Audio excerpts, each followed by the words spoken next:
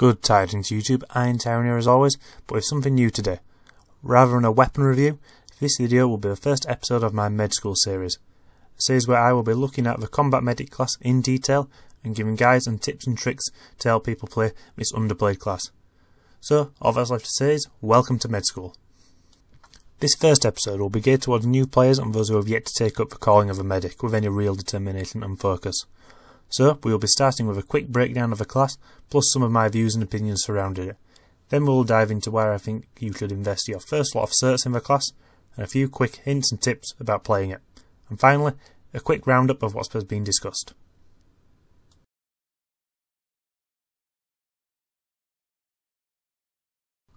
The combat medic class falls into the support role, as it is its job to keep frontline troops topped up on health and keep away with the Reaper by reviving those comrades unfortunate enough to be on the receiving end of enemy fire.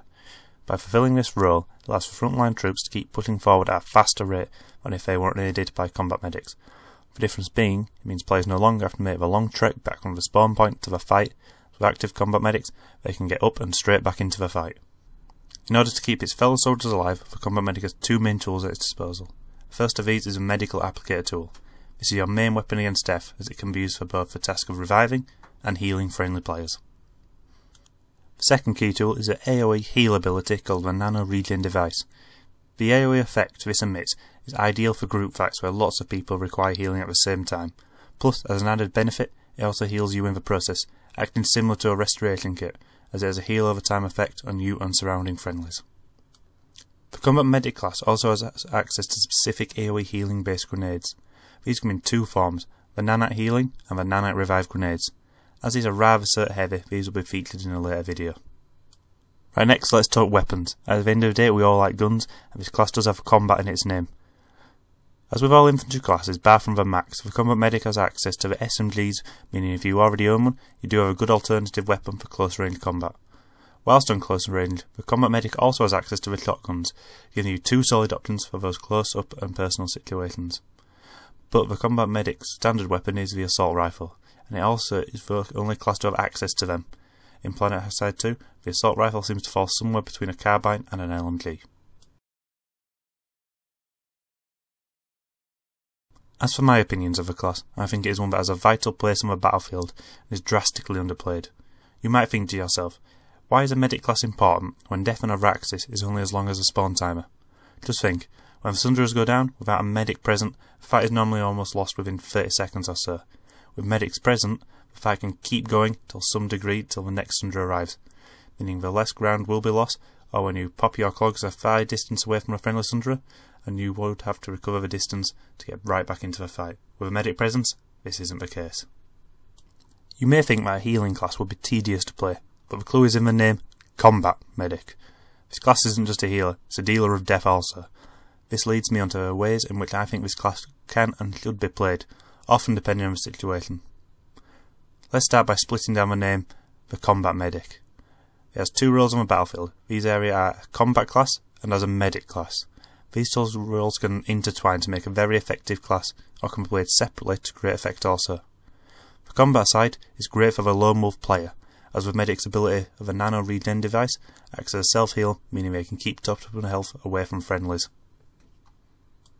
The medic side is great for squads, as a squad with a medic or two is much more effective than those without, as it can keep pushing forward rather than having to fall back as its members fall to the enemy fire. As with a medic present, you'll be able to heal and revive these squad members. The beauty of the class is that it can play both of these roles at the same time, and switch to what is required. As you can go in all guns blazing with the rest of your team, then when people start taking damage and dying, you can easily swap the gun for your medical applicator and start healing and reviving your fallen comrades.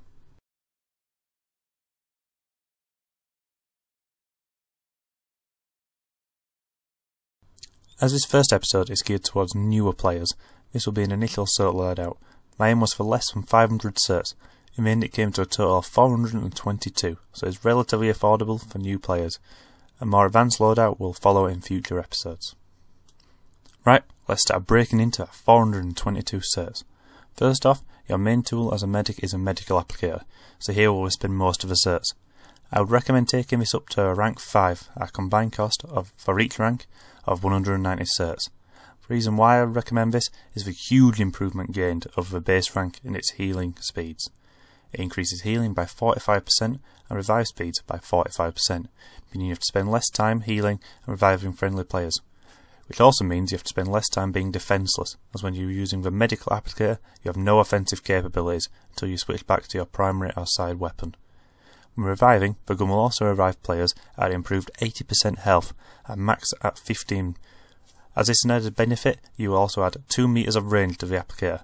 This may not sound like a lot, but it is surprising how much easier it is to stay in cover while healing with this extra 2 meters. While we are on the healing theme, let's look at the nano regen device. I would recommend taking this up to rank 5 also, at a combined cost of 91 certs. The benefit of taking this to rank 5 is that its duration will increase to 8 seconds, 2 seconds more than at rank 3. The recharge rate at rank 5 is improved by 25%, meaning you can use your ability for longer and more often.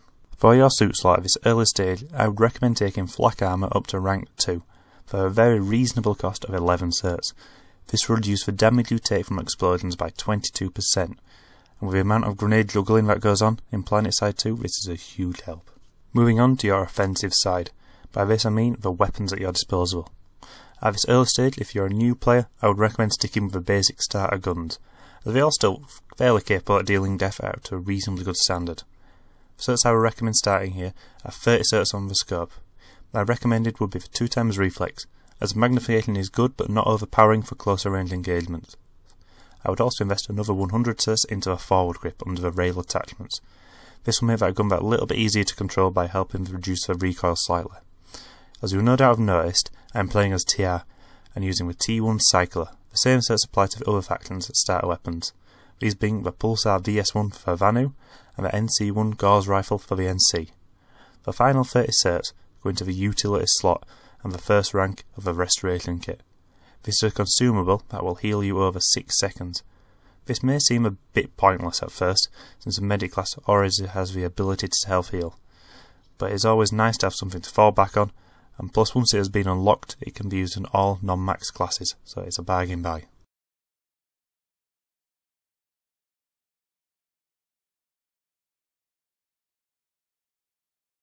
Right, these are just a few quick basic tips to get you going as a combat medic.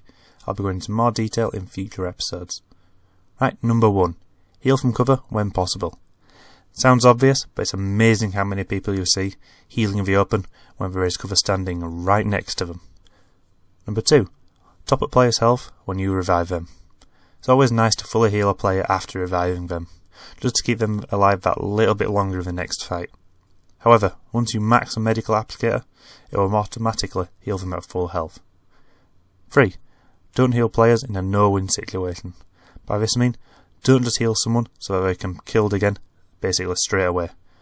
Most, if not all players, who hate to be revived just to be put down again without having the chance to act.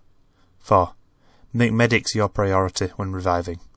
Reviving medics first, it makes your job so much easier, as though with 2 people healing and reviving is always better than 1.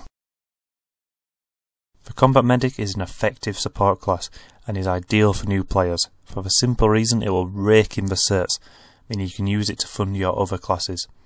It is also one that is relatively easy to play, but I would refer to it as easy to play, difficult to master, as learning when to use all the abilities and tools at your disposal can be a little bit tricky, but overall the medic is a fun class to play both in the combat and its support role.